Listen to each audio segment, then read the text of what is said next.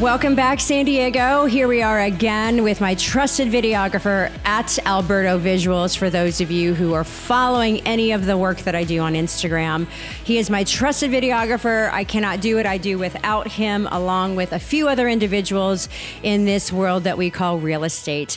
And today I am honored and so grateful to be able to have a great discussion with one of my wonderful service providers. As you know, in real estate, there are very crucial components that are needed to ensure a successful transaction when purchasing or even selling your home. And one of those crucial components is escrow.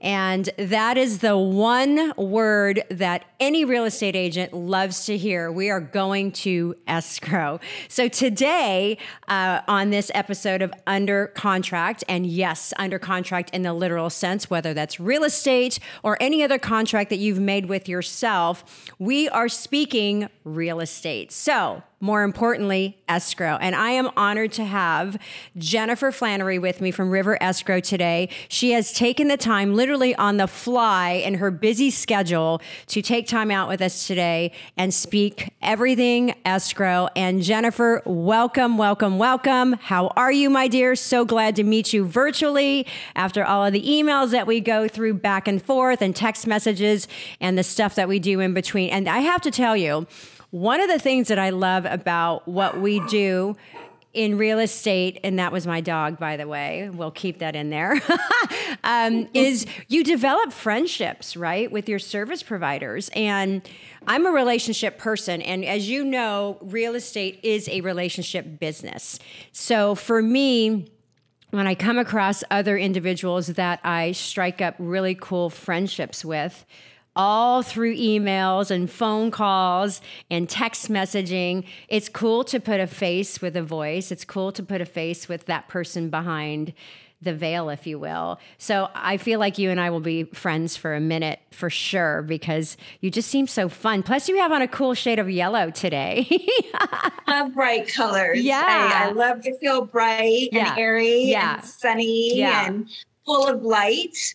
But Tammy, I agree with you 100% that this whole process, the real estate world, the transaction from start to finish, is the rapport you have with every team member during the transaction, from the agent to the lender to the termite to absolutely everyone. So rapport and communication is a gift I feel that I have. I love to over communicate. I love to build rapport. As you well know, we met on an escrow transaction. You were on the buying side, and it's an honor to be here today and talk with you and virtually meet you as well. So this is exciting, and I couldn't agree more about the rapport and the relationship part of this. It's one of the most important decisions that people make is purchasing a home, one of three, medical, so this is a huge process in somebody's life. And you know what's interesting about that, because I had this conversation yesterday with my boyfriend, who happens to be an attorney, and I was listening to him speak with one of his clients. And it was a very difficult case for him to overcome, because the client was in jail and they had to strike a deal with the other side. And I remember hearing him talking with the other side and negotiating to get it to where they could resolve it, even though they're on opposing sides. But he managed to make it work in favor of his client because he worked with the other side. And real estate is just like that, right? As agents, we have to know and we have to agree, hey, listen, though you might represent the seller and I represent the buyer, we want this to be done for our clients. We want to get the deal done. We have their best interest in mind. We have a fiduciary responsibility to them. So we need to get it done. And yes, the rapport is huge, because that goes way beyond the transaction. Because you know as well as I do, I will see you again, Mrs. Agent or Mr. Agent, in another deal. I might be on the list side at that point, right? So you can't burn those bridges. You have to have that rapport, and you have to have that transparency and that authenticity to say, hey, dude, though you represent the other person, we are working together. We're not against one another. And having an escrow team And the deal that we did with you was flawless. And that is so important, which is why you are my go-to now going forward, because you guys got the shit done. And you got it done timely. And it was seamless. It was like, oh my God, is this really one of the easiest transactions I've done in a while in the middle of all the crazy nonsense we're doing? So talk to me a little bit about the importance of, yes, having a team behind you, such as a solid team of escrow officers. And granted, they're all very good in their own ways and their own minds, right? But you guys somehow knocked it out of the park. And I was just like, whoa, did we really just get that done the way that we did?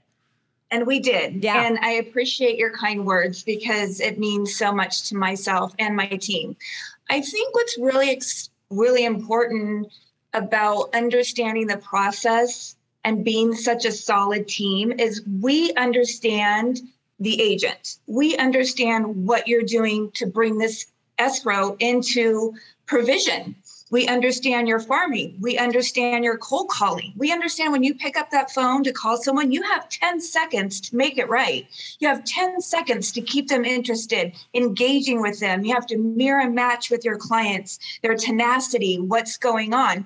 So we know how difficult it is for buying and selling agents, especially in this market. I mean, pricing is more important now than it has been in 3 years. I mean, talking people through the process. A lot of people feel self-educated. So yes, we understand how much work and effort, patience, kindness, it goes into getting something into escrow. Right. So when it comes to us, we need to be on it. We need to take those calls. You will call my office. You won't get a receptionist. You'll either get myself or my officer or the assistant. We don't, all of us pick up the phone. All of us are on the email chain. We let you know as soon as the EMD's on, if you want to go through a text, if you want to go on a program that we have, Client Bridge, where you can download it on your phone. It's compatible with iPhones and Androids. So you can put everybody on the same system. So when your clients, buyer and seller, get something, we can text you, them, or we can simply send you a link that channels everything that's come in. So they're always in the know. I personally do calls on Friday. Every Friday, I like to educate and update all of my transactions. Even as like, it's okay. You know what? Your client had a stressful week this week, but we took care of it. Everything's fine. Even if it's as simple as that. But I do believe that it brings some sort of comfort to your clients in the process, that they are in the now. They know what is going. They don't have to call. They don't have to call you, Tammy. They don't have to call the buying agent when it comes to the part of escrow, unless they want to ask you color choice or right. what they feel they should do in the house. But as far as the transaction goes, we honestly 100% feel by the time it gets to escrow, we need to be there as a support system to everybody in the transaction. You made mention of something that's so important, and that is the responsiveness, right? I cannot tell you, and I will speak from my experience with the transaction that we did together. My client was over the moon with the responsiveness and the timeliness of information being delivered. And as you know, when there's a first-time home buyer, they freak the F out, not knowing what's going to happen from point A to point Z. So that communication and the responsiveness is so valuable, not just in general, but to a first-time home buyer who is green, who is relying on the information that we are giving them, whether it's the real estate agent or the escrow officer, or if it's the lender, whoever it might be. They need to know, in a sense, that you're holding my hand through this journey and that you are going to explain to me the importance of getting the EMD in 72 hours. Why do I have to have that in? And how do I have that in? Even if it's outlined on the offer, you still have to reiterate that, okay, now you have 72 hours from acceptance to get that EMD in. And what does that look like? One of three things. Right? So the responsiveness that you provided from my client at that time, and I can imagine that goes forward with any client that you work with, is huge. That is huge, because that's how I operate. Yes, you're absolutely correct, Tammy. One thing also, as you say, your boyfriend's an attorney. we don't understand documents of legal. How would we know? How do these buyer and sellers know? They don't. It's like being in a legal process. Sometimes people get their opening packages and they're saying, why do I have to sign this grant deed? I haven't sold my house yet. What's going on? I don't understand. Why is this happening? Or why do I have to give an authorization form for my HOA fees? I'm selling my house.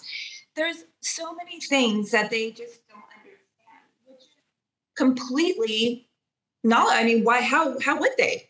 So with that being said, with first-time home owners, and even people that have been in escrow transactions before, we always ask our clients, would you like us to go out and sit with your clients for the opening package?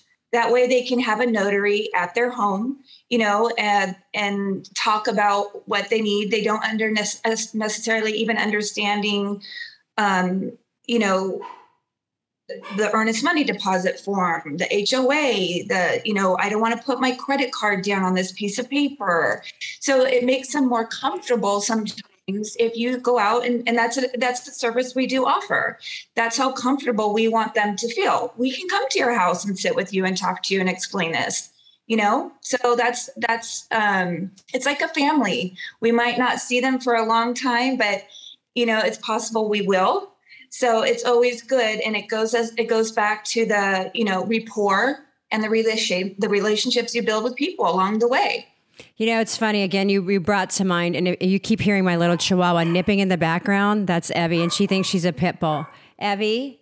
She wants to say. She wants to be part of this. And the cool thing about my podcast is it's so organic that some of this shit will stay in this. Because we keep it real, right? As well it should. As well as it should. Life. And it's interesting on that point, I'll go off on a tangent. It's funny because when I first started real estate, I remember I was, and now we got the street sweepers coming. That's even better. I was showing homes in the middle of a storm, I remember, out in Temecula, and I rolled up in, I think, joggers and flip-flops and, whatever, during a storm. And it was a first-time home buyer, and she looked at me and she goes, oh, this is not what you look like on your social media. I go, you're not buying what I look like on social media, girl. You're working with me because of the shit I'm going to get done for you. Right? So with that comes, we keep it real.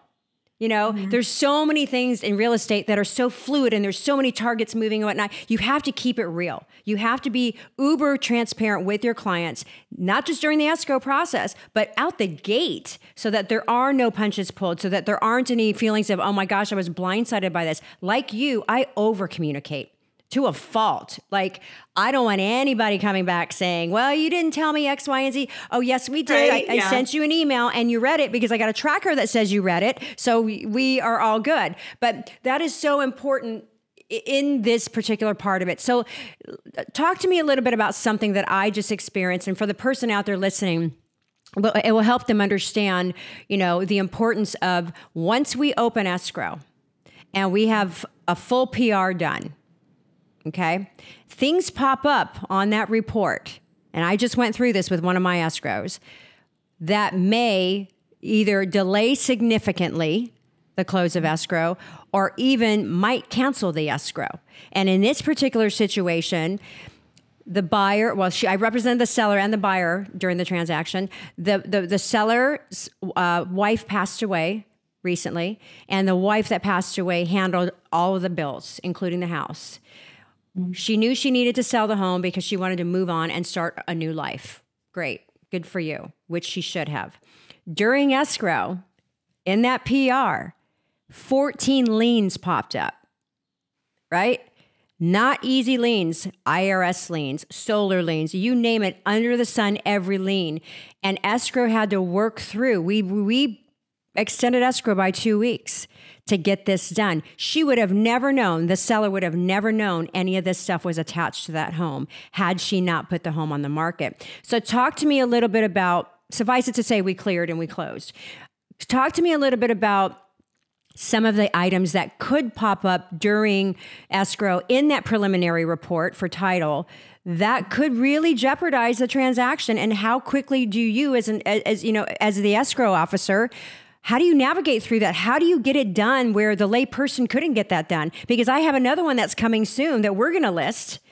And I already know about 3 items that have popped up that we're clearing right now so that we can list.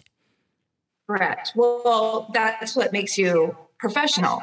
Getting the prelim beforehand and working through some of the process and getting it started is a huge help. And thank you, Tammy, for actually, being so professional and taking those extra steps, because it does help when you get into escrow. It helps your title team. It helps your lender. So that's always appreciated when the agent takes the extra step while she knows, or he knows. So if your clients are going through challenges, it's best to start digging out and figuring things out. One step at a time. I know it sounds ridiculous, but it's very overwhelming when there's multiple situations on a prelim.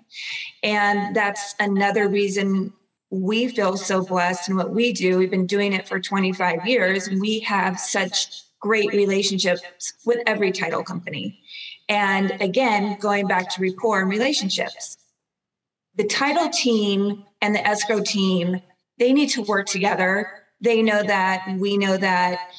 Liens, child support liens get on there. But at the end of the day, it could definitely take a little more time. But in the process of, we seem to get it done working together. It takes a lot of effort, a lot of calls, but it gets done. You can't prevent any of that. 80, 90% of clients they know there's skeletons in their closets, if you will. They might know they owe some child support, so, not being rude or disrespectful, but sometimes, people just don't want to say what's going on in their lives, understandably so, but it does come up. So the key to prevent those things is take the listing, know your client, let us know, hey, this is what's going on, and get a pre-escrow started. Okay. I suggest a pre-escrow for every escrow right now. So let me ask you this. I have this listing. It's in Carmel Valley, and 3 items popped up. We're getting it cleaned up right. And they're relatively simple, an HOA lien, a judgment on a credit card, it's easy to pay off, and a grant deed that needs to be paid. Okay. So 3 relatively simple items, and we're working on it now. Would you suggest that I hand that over to you and go, hey girls, this is a new escrow we're going to have. Let's get the pre-escrow started so that we can get ahead of the game. Perfect. So any agent out there that's listening, and I know there's a ton of you out there that have these listings that won't work on it, by the way, Jennifer, because there is a lot of work to overcome. So they won't take a listing because there's a lot of stuff attached to the home in that prelim if they're doing their due diligence and doing the prelim before it even goes to market, right? That are foregoing listings because they're like, oh my God, it's just too much work. In other words, they want a gimme. They want an easy one that's, ready to go and no issues. Guess what?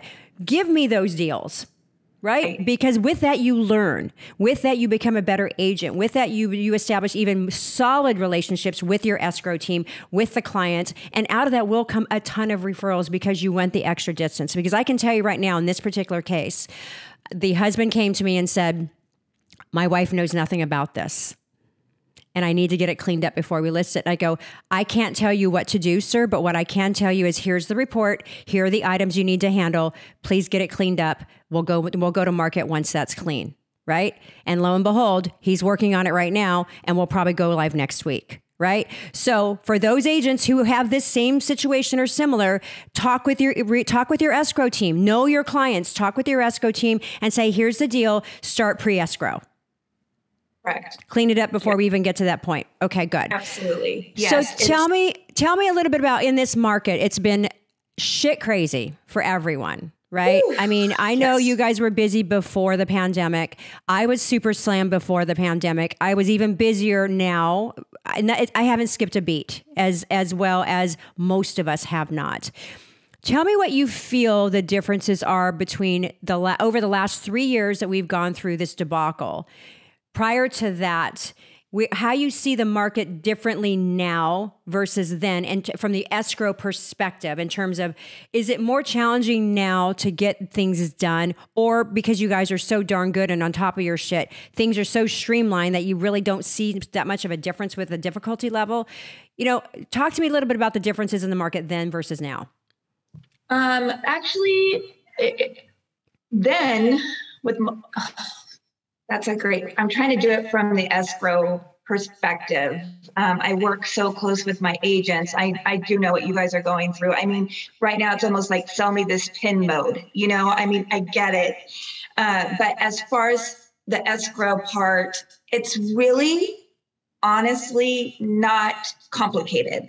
It's not complicated. It's really not stressful. Yeah, we're busy and we are talking, a lot of people off the ledge a little bit, but other than that, it's pretty solid. It just is. And that's the best answer I can give you on that. It's our job and we know what we're doing. So it's a process that we have down like a science.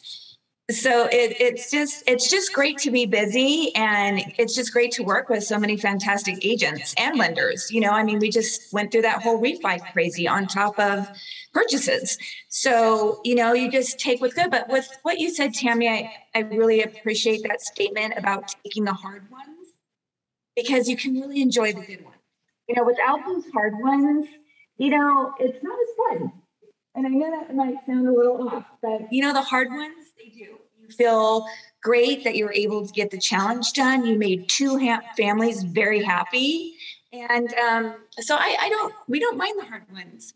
Bring it to us. We'll take care of it. Right. It makes it better.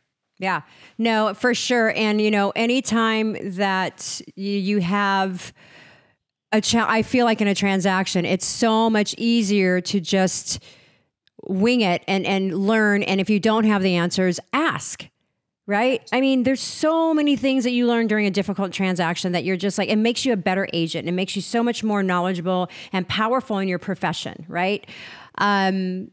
I have to tell you, you guys were so much fun to work with and just so kind and so thoughtful and so on top of your shit that I was just like, dude, I've worked with some other escrows before that were good, but you guys were flawless.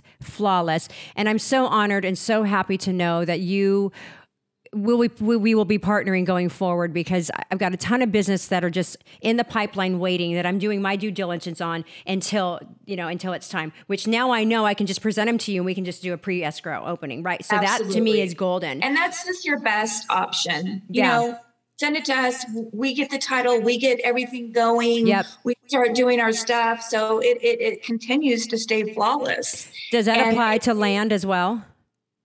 Pardon? Does that apply to land as well? No, well, honestly, because I've got a lot that I'm listing up in Lake Arrowhead. Same thing? No, absolutely. Perfect. Same with land, lots of land. I'm sorry, I didn't hear you correct. But, the point is, yes, you're doing it right. Talk to us. If you don't, even if it's not my deal right now, I will answer it. I'm known for that. I've gotten deals because of that. I will take your call. Perfect. Knowledge is key. Isn't that right? That's the famous saying, but honestly, it truly is. And and you do such a good job of saying top of mind. You really do. And I appreciate that. And, if there were two tips you could give the seller or buyer in this market, what would it be to ensure that once we open escrow, it goes smoothly? 2 tips. My 2 tips for opening escrow is just please make sure you honestly sign everything. We get so many things sent to us and it's not signed. So we actually can't even process it. Then it gets sent back. So that takes time. You want to save as much time once it goes into escrow. You want a solid closing date. You want to keep that date. 2 is just respond. I know some agents get irritated that we ask a lot about wiring instructions and if the email is correct. Well, we do that because the wire fraud is so insane. It's not like we don't know your email or your client's email. But when we're sending a wire or your clients are sending us a wire, it's just crucial that we communicate before you send the wire. It happens all the time. It's not preventable unless you have this solid response. We're sending you not to over even communicate on that, because I, like you, over communicator. However, but when we're saying, hey, this is what's happening, you need to look for this email. We get a lot. I've sent you my email, and then we explain why. So that is the key. So for whoever's listening out there, honestly, wire fraud is not that scary. It sounds more scary than it is. It's not. Just stay on top of your emails, and it's usually, it doesn't happen, but it does. So just know that. That would communication, be my obviously the communication is key. I mean, that's communicate. And when we ask you to do something, obviously there's a reason, and time is of the essence. Yeah. Oh my gosh. That was real estate 101 when I became an agent. Time is of the essence. And that is so true across the board. Well, Jennifer, I have to tell you, I have loved every moment of this. I feel like I could chat with you forever because there's so much to learn. You are so insightful, so knowledgeable, and so darn professional. And I cannot wait for more business. That there's so much on the horizon right now with me and with Moving On, the series, that I'm going to make sure that you are all very much busy. Busier than you already are. Yes. Tammy, I appreciate all your kind words. So thank you. I love your energy, girl. You just keep doing what you're doing. I try to keep it real because there's no fucking way I could do it any other way. And you know what? I'm proud of myself right now because usually I start the podcast with the F-bomb. And this time I ended it with it. So having said that, say hello to everyone on your team. I'm grateful for you. I will be sending you an email on 2 that are coming soon next week to get that pre-escrow started. And Jennifer, have a blessed day today. You look fabulous in yellow. I hope to see you during my birthday celebration. Would love, love, love to see you in person. Have a blessed day today. Thank you for taking the time. For all of your escrow needs, all of my people out there in real estate land, check her out. Jennifer Flannery, River Escrow, the best, hands down, professional, gets the shit done on time, if not sooner than later. Check her out. We love you. Have a fantastic day. San Diego, stay classy.